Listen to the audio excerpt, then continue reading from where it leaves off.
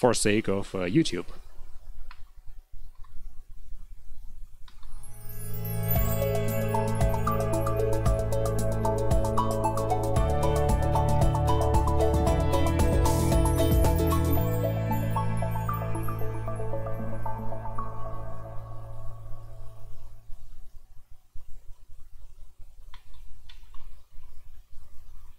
Today in Financial Markets Microstructure, we are covering two somewhat distinct topics. So we are looking at liquidity and corporate policy and digital markets. So as usual, let us start with the quick recall of what we did last week. Last week we looked at the value of liquidity. So before last week, we just always looked at how liquidity makes market prices deviate from the fundamental value of the security. Last week, we flipped that relationship and we investigated instead how does liquidity of a given stock affect its market valuation, affect its possibly fundamental value. And we saw that this is a non-trivial effect, that this effect exists. So it exists because when investors are buying some kind of asset, they realize that they will not hold it forever. They will not actually realize the fundamental value of the security. They will not acquire it. Instead, they realize that probably at some point in the future, they will sell the security. And you can think of it as the plan from the very beginning. Say investors are speculating, and they say, I will buy this stock today, I will sell it in a year, it will raise 500%, that's a profit. So they plan to sell the stock from the very beginning. Alternatively, you can think that selling the stock is not a plan, but it is a real possibility. So I do not buy the stock with the expectation of selling it at some given fixed point in time in the future, but I realize that I might be willing to sell it because I need the money that is tied up in the stock. Or my total portfolio of assets has changed, and so I no longer need this stock. Its risk profile is no longer appealing to me. And the bottom line is that whatever the explanation is, the investors anticipate that they will sell the stock at a price which will be below the fundamental value of the security at that time. And this discrepancy is due to limited liquidity. So they will have to incur some trading costs when they sell the security. And we looked at a few approaches to this problem, to determining this price. We started with a very simple model that encompasses kind of asset pricing theory. So we just took spread as fixed and we asked what would be the trading price given that fixed spread, given that fixed liquidity. We also took a trip down the memory lane, and we recall that there is a model called CAPM, Capital Asset Pricing Model, and we saw it how would liquidity enter that particular model. And finally, the reason we went over time was we looked at a relatively big, a more comprehensive, a more general equilibrium model of OTC trading. So the model of Duffy, Gardiano, and Pedersen. And this was a search model in which limited liquidity arose due to some market power of the dealers, of the market makers. And so in that model we were determining price of the assets and spreads at the same time. So what we will move on today,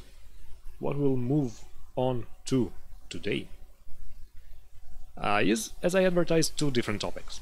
So firstly, we will talk about the intersection of liquidity and corporate policy.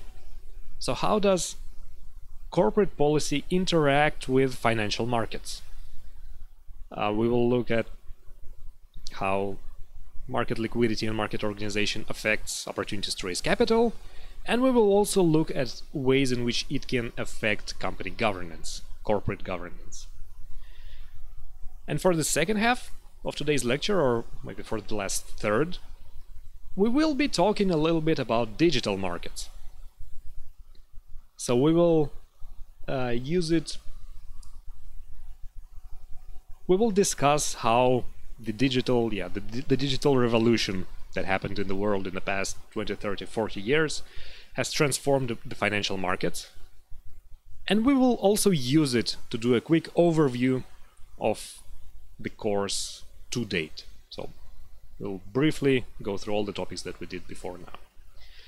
And of course, we will touch a little bit on the topics of blockchain and cryptocurrency, because when you're doing financial markets and digital together, you cannot avoid this topic. So both of these were initially scheduled to take one whole lecture, but I realized that it's probably not worth it, so I compressed both of them to one lecture together. And as we discussed last time around, we'll probably do auction models in the very last lecture that we have, that is currently free in the schedule. So, financial markets and corporate policy. What brings them together? First, a quick intro. So, up to date, we have mostly been talking about secondary markets, right? In which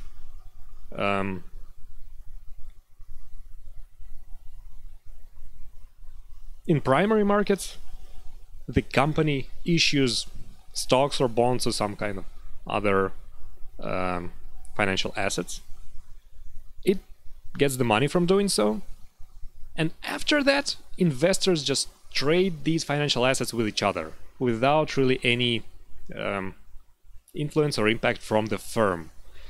So, in looking at these secondary markets, we never really spoke how firms behave, and we never really gave any reasons for the firms to actually care about these secondary markets.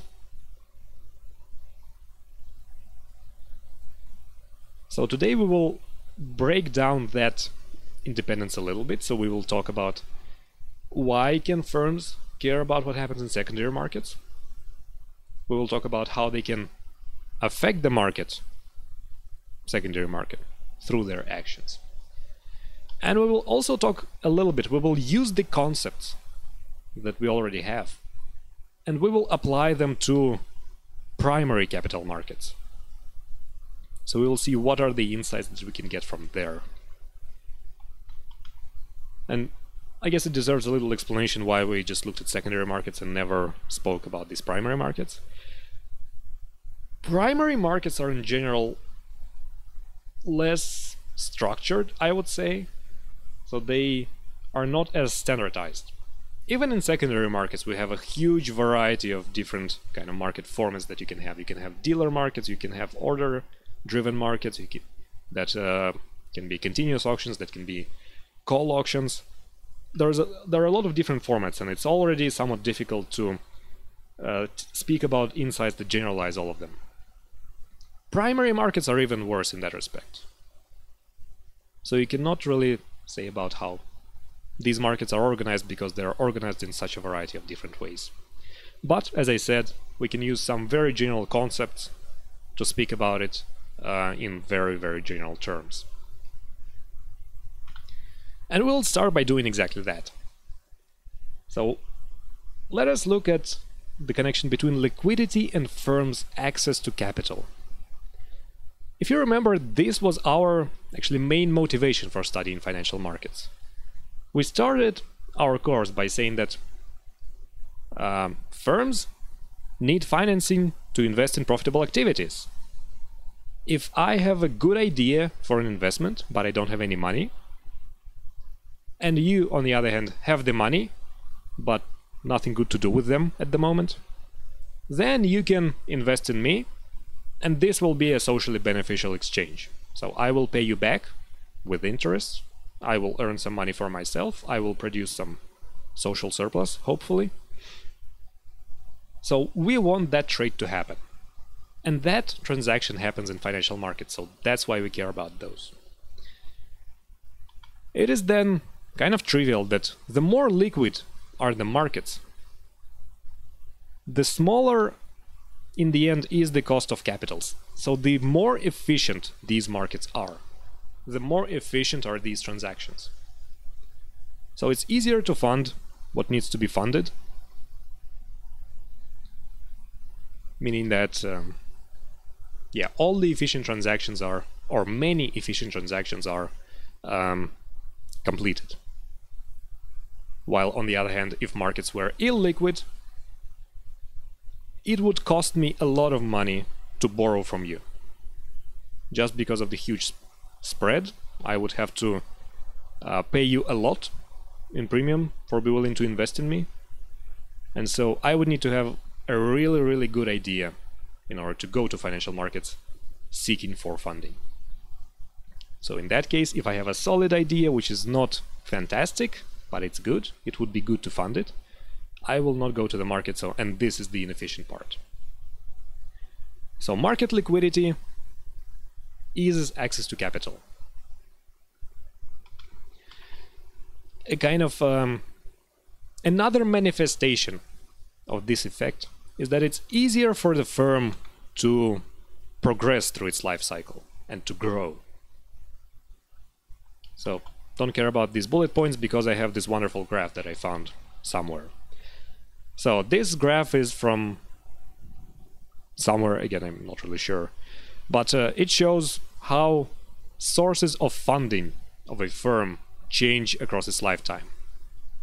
So on the horizontal axis is basically time, or also size of the firm, and all of these arrows here show what kind of possible capital sources you can employ at different points in life of your firm. We are particularly interested in these blue segments because they relate to capital markets rather than banks or internal resources. And so early to start up your project, your firm, you would need a funding from some business angel who fund projects at the earliest stages of their life. Then, once you're a bit on your feet, once you have some kind of semblance of a product going, you can go for venture capital, and then eventually you can go into IPO. So you can appeal to a wider demographic of investors. The idea behind this graph is that ownership structure of the firm changes over time. So business angels sell your company to venture capital, so on. As your company grows, venture capital then exits as you go public. And the more liquid are the markets, the easier these transitions go. So business angels would be more willing to invest in your company if they know that they will have no problems offloading it when they want.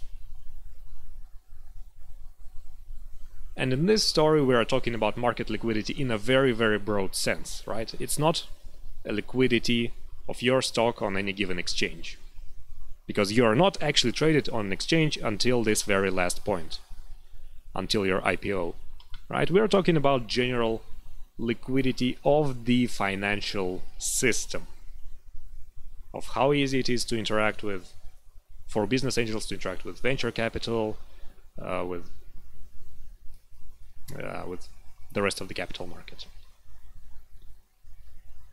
So in connection to this transition of ownership, I have another story to tell you. So it's not about the growth of the firm, but it's about this being with the right owner. And this is a story of a social network called Tumblr.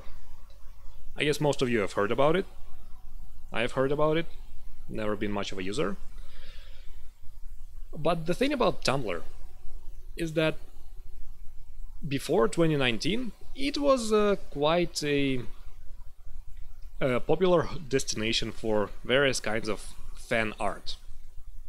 So pornography is one word, is one way to describe it, but this was not really the kind of porn you would find on Pornhub. This was mostly fan-armed, quite often erotic, of different characters from movies, video games, and so on. So all of those artists found their home on Tumblr. But in 2019, Tumblr was acquired by Verizon, an American internet service provider. And so what happened is that Verizon decided to ban all kinds of pornography on Tumblr. They thought it would be a wise decision. They thought that this would make a service more friendly to all different kinds of audience who would not risk, stumbling onto items that are not safe for work. This turned out to be not a wise decision. So we are just going through the newspaper headlines, as an exposition device. So very soon after this decision was announced and implemented, Tumblr lost a third of its user base. So it went down from 520 million visits to 370 million visits across 2 months. And so at that point, Verizon decided they probably, maybe, possibly, they are not the best owner for this company. Maybe they are not in the best position to manage such a company as Tumblr. So they decided to find another buyer who would be more efficient with it, who would be more efficient at managing this website. And so one bid apparently came from Pornhub, which recognized the kind of value that Tumblr may have in its old form. But apparently this trade never happened, and in the end, in the middle of 2019, Tumblr got acquired by a company called Automatic, with 2 T's for Matt. So this is the company which is largely responsible for WordPress, a blog platform. And so they did nothing with Tumblr, and I'm not really sure what position it's in these days, but that's a story about the transition of ownership and why it might be good, might be beneficial, and why we need liquidity for it. I guess the story does not really talk about liquidity, but it says about the transition of ownership. Okay, moving on, but still sticking to the topic of access to capital and why it's important and how it interacts with market liquidity. So we already touched a little bit on the topic of IPOs and primary capital markets. And I don't know if you've discussed how IPOs work in any of the other courses, but if I recall correctly, the first and last time I heard about how IPOs work was actually in a financial markets course, which I realized today looked quite different from what I'm telling you. So to do that, I guess let me talk 5 minutes about how IPOs work, for you to actually get some kind of real-world knowledge. So when a company wants to go public, when a company wants its shares to be traded on the stock exchange for the first time, what it does, it goes to an investment bank who will serve as an underwriter for this IPO. So then a lot of stuff happens behind the scenes, such as the due diligence. The company tries to put its financial reporting in shape, to produce all of those financial reports that are actually required to be listed on the exchange. So all that work happens, we don't really care about that. What happens on the sell side is the investment bank approaches all the kinds of different investors who might be willing to buy stocks of this company. And so the investment bank asks them, would you like to buy some stock of this company? Would you like to make a bid? And so the investment bank actually forms some kind of a limit order book. So this process is called book building, and you can think of it as a limit order book where just one side is filled. So all the investment bank approaches different kinds of investors and asks them whether they would like to submit a limit order to buy some amount of stock at some price. And all the sell side is actually fulfilled by the investment bank. So then what happens is, on the day the trading starts, and this limit order book is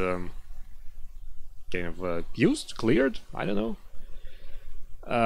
But everyone who signed up receives their shares at some kind of uniform price that is determined at the end.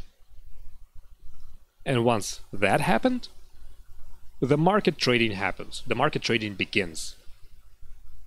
Meaning that everyone who did not get to sign up for the IPO gets to try to buy the stock. Everyone who signed up but decided that they don't want to hold the stock gets to sell it. So your standard trading begins. And this leads us to our first Blitz quiz. So how do you think? What kind of prices? How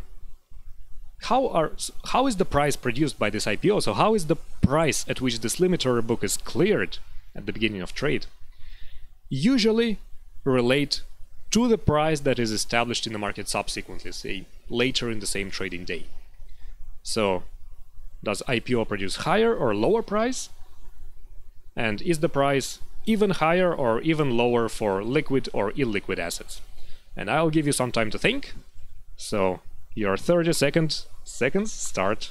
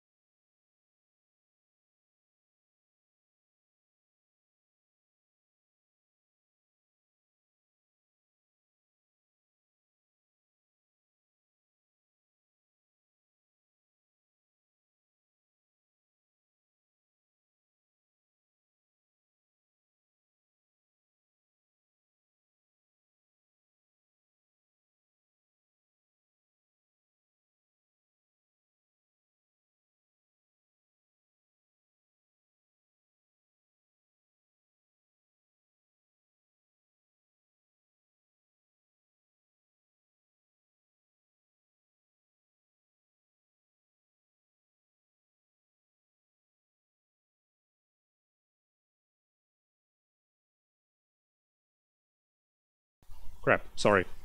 Right. Thank you. I forgot that I bound mic mute to the same button as the timer. Yeah. Okay, so we have a full spectrum of answers. So someone was bound to be correct, and in this case it was Econ AM. I guess it's Andreas. And so the price at which the IPO concludes, at which the company sells its shares to the first public investors, is typically lower than the price that is established later in the trading day. And of course, this price is even lower for assets that are illiquid as compared to those that are relatively liquid. So this is the graph that shows this, more or less, empirically. So it compares the degree of underpricing, how much lower is this first price compared to this subsequent market price, and it tries to map it as a function of the effective spread that is established in the market. So I wanted to fix this formulation, but I forgot. We will not be talking about the reasons of underpricing. There are many reasons for this, but I'm not sure if we want to tie liquidity to the fact that underpricing happens. But what we will talk about is this second part, that lower liquidity means more underpricing. So that's what this graph shows. And the explanation that you can give here is probably as follows. So investors are likely to anticipate subsequent liquidity to at least some extent, right? So they yeah, I'm not even really sure. I guess the exchange on which the listing happens determines what the liquidity will be. Size of the IPO might also matter. The amount of attention attracted to the IPO might also matter. So the investors are able to evaluate the future liquidity, and so they are submitting lower bids to that initial book when they anticipate that the effective spread will be higher, that the IPO is likely to result in illiquid shares. And so this linear regression shows that there's a positive slope, which is what I exactly told you just now. Now, to be fair, this scatter plot is all around the place, and you can use it to illustrate any kind of points as given by this classical XKCD sketch. So if it's too small, you can find it here. So yeah, it's not a conclusive evidence. It's not a conclusive evidence, this graph that I just showed you. Where is it? Here. That lower liquidity means more underpricing. But it's kind of a little bit, maybe, suggestive evidence. So one argument in the pile. But yeah, you should take it with a grain of salt. Okay, so this was access to capital. What are other possible links between financial markets and corporate governance?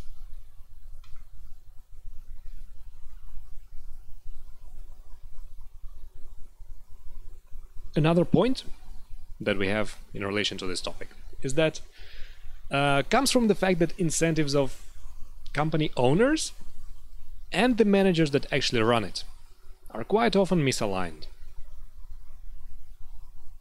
So if your ownership and control are separated, if the company is not managed by the owners directly, like some old family company, then you might have a wedge between what owners want and what managers actually do.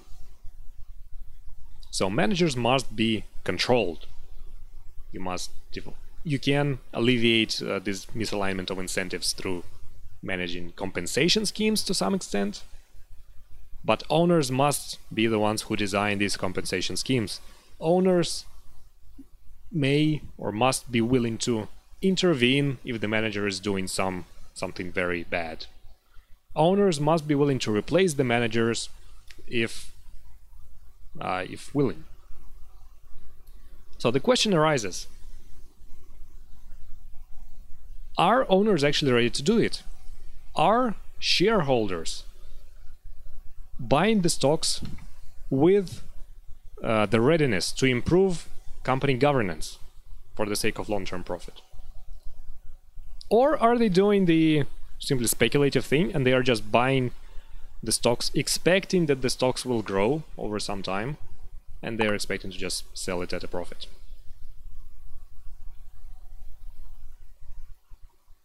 I guess I did not close all sound producing windows. Yeah. So obviously if we are in this first world where investors are purely speculating, then managers are out of control. They can do anything, and so they are not really constrained by any kind of control. So this is bad, right? They are not maximizing the value of the company. They are not working in shareholders' best interests, and this obviously destroys company value. Now, this problem has been identified a long time ago, so it's been outlined as long as 90 years ago, in 1932. Keynes and Hicks both had opinions on this issue. And in particular, one thing that was outlined is that this problem is exacerbated for corporations that are widely held, that have many small shareholders. Because if you have many small shareholders, no one really feels pivotal, no one really feels responsible for the company performance, for the company management. So of course there are annual shareholder meetings in which decisions can be made. There is a board of directors which is supposed to manage the CEOs in the shareholders' interests, but all of these are quite imperfect. So there may be a need for concentrated ownership, for there to be a majority investor who is willing to improve the governance of the company. So let us suppose that such a large shareholder exists for some company, and this company is currently not managed very well. What is the choice that such a large investor has? On the one hand, the shareholder may seek to improve the governance, may seek to intervene in management decisions, replace the CEO, or do something else. Or they can just sell, which is called the Wall Street walk. Right? This is the US approach. If you don't like company management, just sell your stock. There is plenty more stock at the exchange. Plenty other companies to choose from. And so this is the choice that we will focus on. Intervene or sell. Fight or flight. And the point that I want to make here is that if the market is illiquid, the attractiveness of the second option, to sell shares, is lower than in a liquid market. So if we as regulators actually want investors to intervene, want shareholders to mess with the management in attempts to improve company governance, because this benefits the economy, this benefits company management, then we actually want markets to be illiquid. We want to make it difficult to sell shares, because this will promote corporate activism. Of course, this is a double-edged sword, and in illiquid stocks, exit is costly, which, as we just said, is good for activism, but at the same time, it is, of course, an illiquid market makes it less attractive for an activist investor to buy shares in the first place. So if I am a large shareholder who decides whether to enter this company, whether to buy a large stock of shares of this company, and then try to improve the management, if the market is really illiquid, that makes it difficult for me to buy. And if I anticipate that it will be difficult to sell the shares at the very end, it also decreases my willingness to buy, to invest in the company, and try to improve it. So, illiquidity is good and bad. And what we want to do in such a situation is to make liquidity kind of asymmetric. Right? We want to make it easy to enter the company, to become a shareholder, to buy the stocks. But then we want to make it difficult to sell the stocks. Ideally in ways that would be unanticipated by the investors. But if investors are rational, they would anticipate everything. But then on the other hand, once again, maybe investors are not all so rational as we want them to be. And the argument that the book makes is that this kind of reasoning, this concern, this desire for the asymmetric liquidity, underlies some of the regulation, is one of the reasons that underlies regulation. And it mentions US regulation, but I believe same things are in place in many other countries. So there are laws which say that if you are buying the stock, then, well, if you do not hold a large interest in the company, then you're free to buy and sell stocks as you please. But as you have accumulated some critical share of the company, critical share of shares, then you must disclose your every step with this company's shares. You must disclose if you're buying, you must disclose if you're selling. And so at that point, I guess it kind of makes sense to say that you're an informed investor. You know what actually happens in the company, so market will react very adversely to your announcements. So this will make it difficult for you to sell the stock once you have it. But then it's easy to accumulate the stock because you don't need to be transparent at that point. So I would argue that there are, of course, many other good reasons that underlie this kind of regulation, but this might be one of them. This might be one of the reasons. Okay, let us move on to yet another connection between company governance and financial markets. And this point is about the information. So you can think that maybe company managers, maybe the CEO does not have all the best information available to him, and maybe market has some extra information that they can share, that it would be relevant for the managerial decisions. And so if this is the case, then the company can extract this information from the market, can do effectively a survey of the market by this following mechanism. So they can first announce some kind of decision. They will see how the stock market will react to this decision. So if the stock price goes up, then this is probably a good decision. If the stock price goes down, then this is likely not a good decision. And then after seeing this reaction, the managers can actually decide whether to follow through on the decision or to turn around and backtrack and say, no, we were just kidding. We are not actually doing that. So the book outlines this in quite a bit of detail, and I believe there might actually be a tiny toy model of this. But I want to ask you, so think of it as a survey. So how do you think, how often does the market have superior information compared to the firm? So how relevant is this channel? And do it on a scale of 1 to 5, with 1 saying that the firm always knows better, 5 market always knows better, and I will not even give you the countdown, just post it in chat.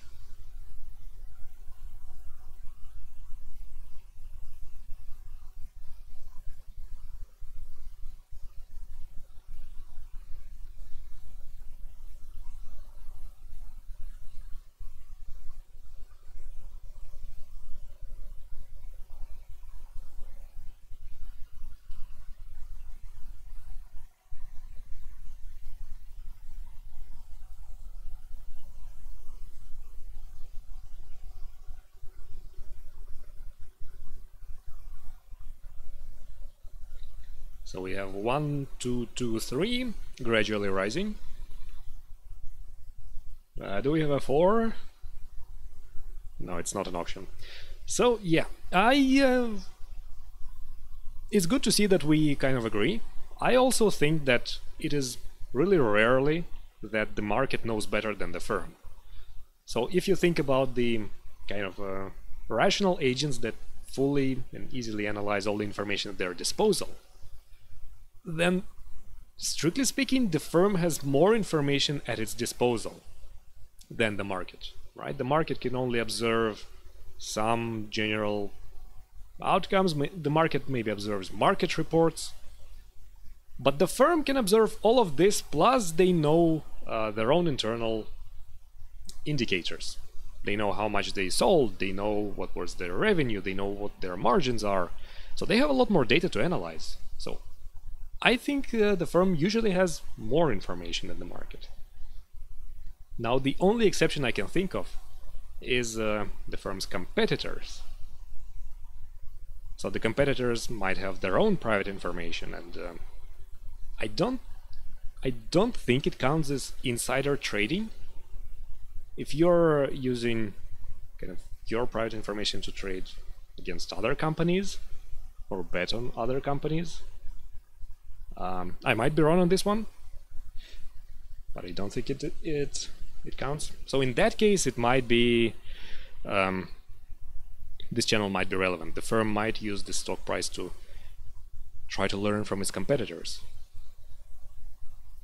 But probably a better explanation is that all the information is there, but it's very costly to analyze. So the firm decides to free ride on the market and make the market analyze everything, and then just reap all the profits without doing all the analysis itself. But then on the other hand, using this mechanism is really costly by itself, right? If we say that the companies care about their stock prices, they don't really want their stock prices taking this hit if they announce some silly decision. They don't want they don't want that. The CEO who decides to do that might lose their job, and that's what happened actually in the case that's covered in the book. So the book speaks about HP, I believe, Hewlett-Packard, which at some point announced that they plan to completely abandon the market of computer hardware and focus exclusively on computer software. And so the market decided it was not a good move. Their stock price dropped. But then the CEO pretty much lost their job over it. So this is probably not a good channel to use if you are a CEO. But keep it in mind for very dire circumstances. I guess, yeah, another case, just a quick case study, a quick story on this topic that I don't think I told anywhere else in the course. It might actually be the case that the market is very good at finding out the information.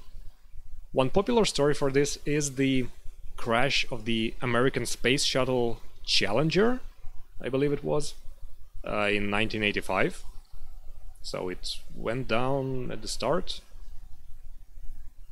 and NASA took, I think, 4 months to investigate the crash, to find out who was responsible for this, which of the suppliers was responsible for this. And at the same time, it took the stock market about 30 minutes after the crash to determine which of the suppliers was guilty. So I think 30 minutes after the crash, stocks of one of the suppliers went pretty down, so they took quite a big hit. NASA took 4 months to arrive at the same conclusions.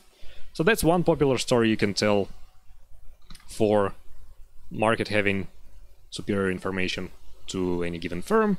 But, in this story, I would say the standards of proof are a little different. So for the market, it would be enough to suspect something. NASA would have to be really certain to formally accuse someone.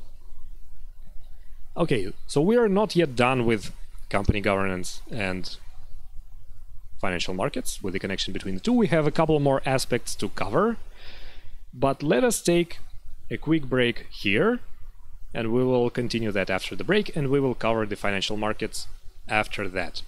So grab a drink, think of whether you have any questions so far, and I will see you in 5 minutes.